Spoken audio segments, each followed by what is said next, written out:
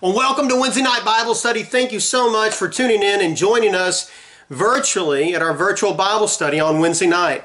I know that some of you are finishing up the semester and you're still taking classes online, and that you have some finals and some tests that you still have to take. And some of you have already completed those, especially you seniors probably are done for your semester. As you know, many of you know that I'm currently going to school and get my master's in theology, and I just finished up my last test, and so I was super excited about that. I just finished it up maybe a few minutes ago, and so I was really excited that my semester has ended, and looking forward to the summer. So I know that many of you are still in school, but it should be over pretty quickly. So another thing, announcement for the summer, is that I know that some of you had signed up for Super Summer. Super Summer, you probably already know, has been canceled. And we are meeting to review camp to see whether or not we could still go to camp or not. If we're not going to camp, though, I promise you we're going to plan a lot of fun things this summer, and we're still going to have Bible study, and we're going to have like a local camp. But if we can't go to camp, that's what we'll do, and it'll be a lot of fun, trust me. It's going to be a lot of fun, and we're going to dive into God's Word and have a great time of fellowship. But we'll be making that announcement soon. So hang in there for that. So tonight we're going to follow back up in 1 Peter, and we're in chapter 4 tonight, in our study of 1 Peter. We've been going on Wednesday nights through the epistle of 1 Peter. So if you have your Bibles, get them out and turn with me to 1 Peter chapter 4, and we're going to be covering verses 1 through 11 tonight. 1 through 11. We're taking a little bit bigger chunk tonight than we have been. So the letter to 1 Peter, the letter of 1 Peter is a letter to the early church. And we talked about this a long time ago when we first started the study in 1 Peter. And so the church was experiencing extreme persecution, and so they dispersed all across the Roman Empire to the very outskirts of the Roman Empire. And so Peter is writing a letter to them, a letter of encouragement.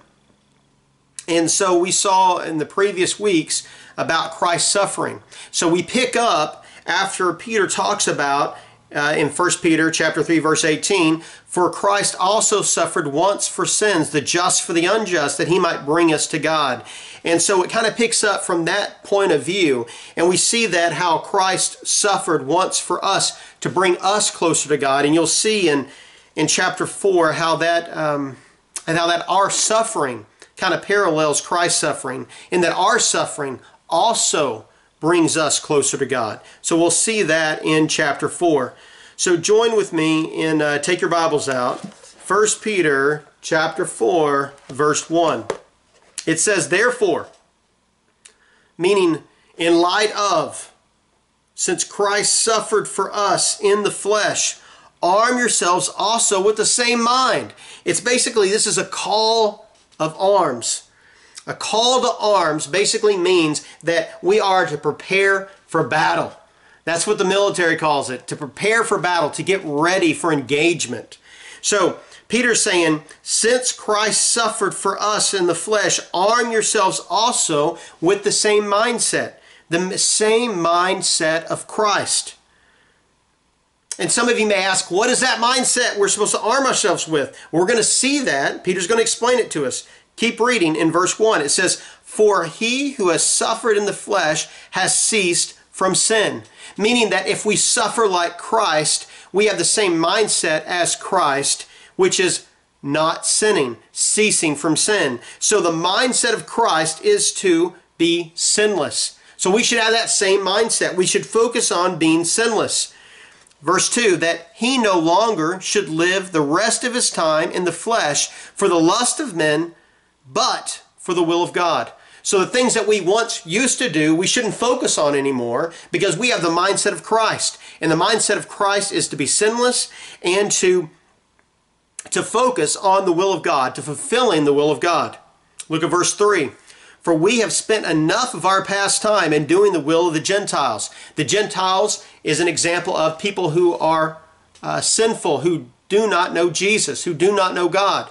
So it says, For we have spent enough of our past time in doing the will of the Gentiles, when we walked in lewdness, lust, drunkenness, rivalries, drinking parties, and abominable idolatries.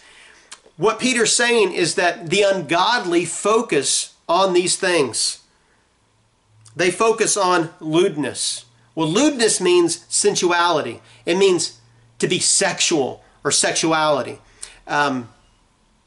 I know that we are bombarded with sex on TV, on movies, on the radio. Every song pretty much has to do with these things that's on the radio, secular songs that's on the radio. They have to do with sex. They have to do with partying. They have to do with drinking. I mean, all songs pretty much have to do with these things. And so I know girls, you are pressured to be sexual, to look sexy, and that's not of God. So it says, we once walked in lewdness, in sexuality. We walked being sexy, in lust, in drunkenness, rivalries, guys getting into fights, girls getting into fights. That's of the ungodly. Drinking parties and abominable idolatries. Abominable idolatries, one of the most that I see that's prevalent in our society is the worship or the idolization of ourselves. I mean, you see it on TikTok, you see it on Facebook, on Twitter. It's all about us, and making us famous and showing everybody what we can do and what we've done. And the Bible tells us that that's ungodly. I mean, this description basically kind of describes a lot of high school parties, doesn't it?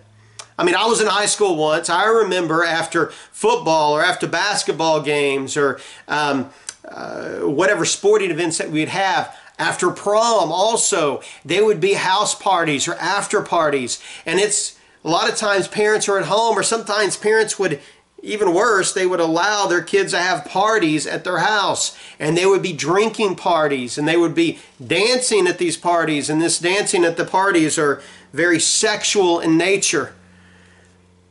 There, unfortunately, is drunkenness at the parties, and guys and girls trying to hook up and abominable idolatries at these parties. What the Bible says is that we as Christians, we have the mindset of Christ. We are to stay away from these things. So verse 4 tells what the response of the world would be to us. Look at verse 4. It says, in regard to these things, they, meaning someone that is not of Christ, they think it strange that you do not run with them in the same flood of dispensation, speaking evil of you. So the world thinks it's strange that we don't participate in these type of things. They think it's strange that we don't do these things, and they don't even just go as far as thinking it's strange. They speak evil of us. They talk bad about us. They gossip about us. They probably say, and I know I've heard this before, is that they think you're holier than thou. They think you that you think you're better than them. Where in reality, we should have the mindset of Christ, that we don't do these things because Christ wouldn't want us to do these things. You know, sometimes the things mentioned in verse 3 seem fun and may have an appearance of being fun, but they all lead to destruction. In the end, it's bad. And look at verse 5. It says, for this reason, verse 5 says, they will give an account to him who is ready to judge the living and the dead. So Peter says that we all are going to be judged. Peter says that we're going to give an account who is ready to judge the living and the dead. Basically what that means is that Christ will judge us, whether we're alive or whether we're dead at his return. See, the early church expected or anticipated Christ to come back at any moment. And they were concerned about their loved ones who were in Christ who had passed away. They thought maybe they missed out on heaven. Maybe they missed out on Jesus' return. But Peter tells us, and the Bible is clear, that those who have died in Christ haven't missed out on anything, for they will be raised up first.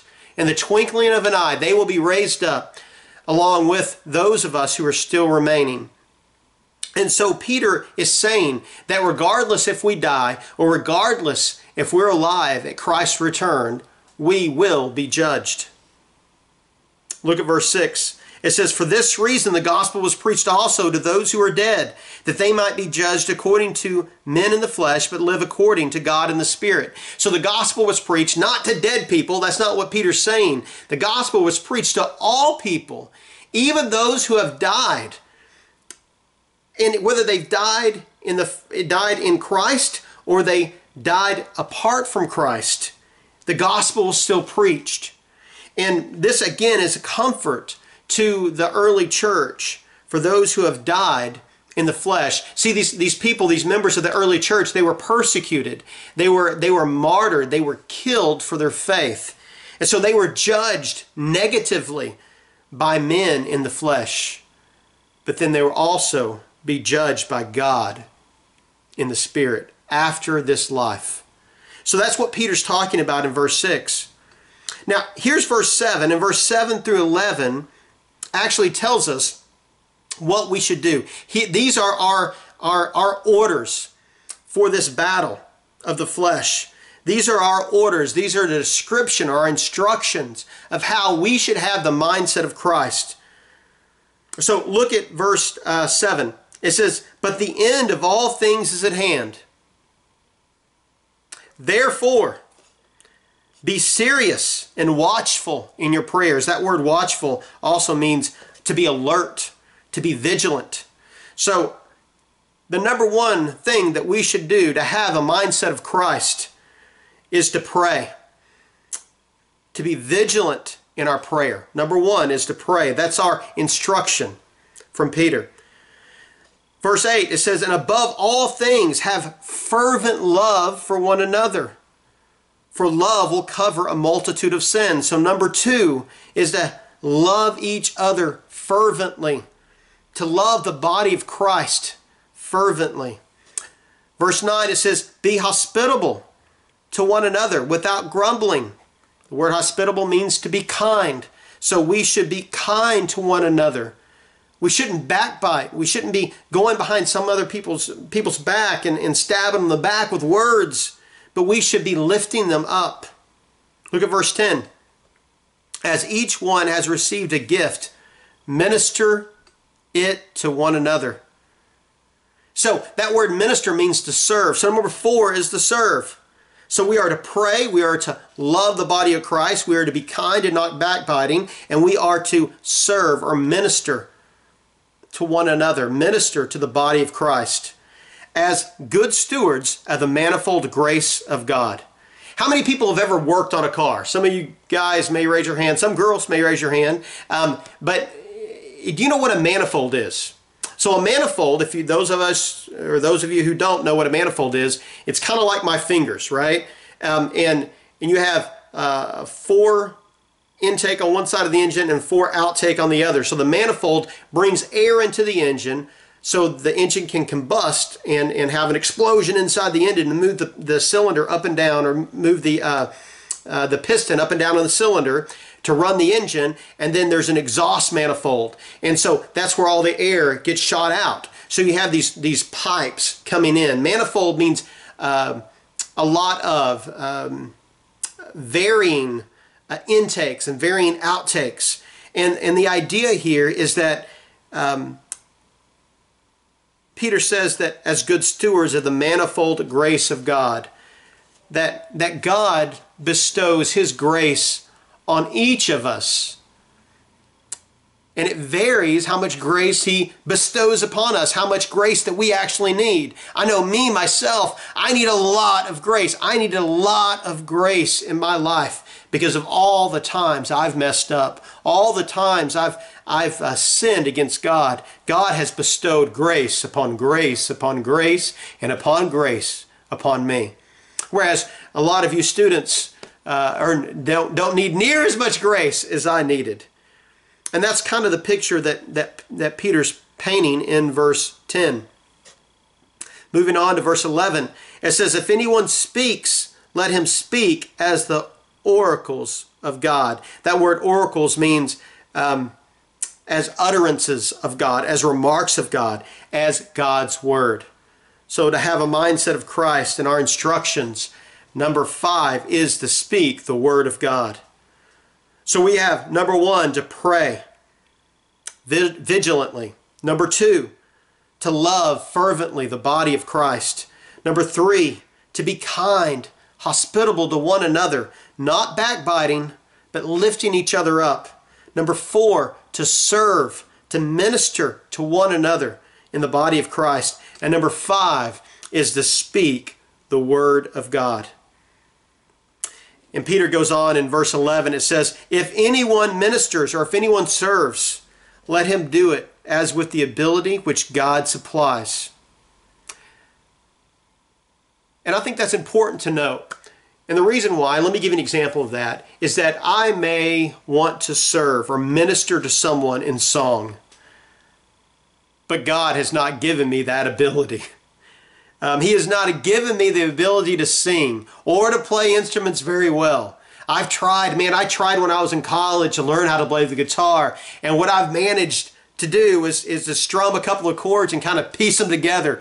But in no means am I gifted musically. And I've come to realize that. I mean, I can sing, but it sounds horrible, and it wouldn't be a blessing to anyone to hear me sing as compared to some of you. Some of you can sing like an angel, and you can minister through song. And what Peter's saying is that let him who ministers, let him do it with the ability in which God supplies. God has given us gifts, and our gifts should be used to serve him, to serve the body of Christ. And here's the reason why. Verse 11, it says, that in all things God may be glorified through Jesus Christ, to whom belong the glory and the dominion forever and ever. Amen. So our purpose here on earth, our purpose of having the mindset of Christ and not walking the way we once walked, dying to self and living as Christ, our purpose is to glorify God. And we do that in our heart, we do that in our mind, we do that by word, but we also do that by deed. And that's what Peter is encouraging us to do, to get ready. To get ready with the mindset of Christ, to pray, to love, to be kind, to serve, and to speak his word boldly to a lost world. I pray that you do that. I pray that you're encouraged by this message, and I pray that you take up arms and have the mindset of Christ this week. Let's pray. Heavenly Father, thank you for the students that tuned in. Lord, just bless them. Help them to change their mindset if they don't have your mindset. Help us to do our best to cease from sin. Help us to pick up your word daily, to read it, to apply it to our life, and to follow it. Help us to serve you, just not in word, not just in mind, but also in deed. In Christ's name I pray. Amen. Thank you so much for joining me this Wednesday night. I know it's short, but I will see you this coming Sunday virtually for Sunday school. Thanks so much. God bless.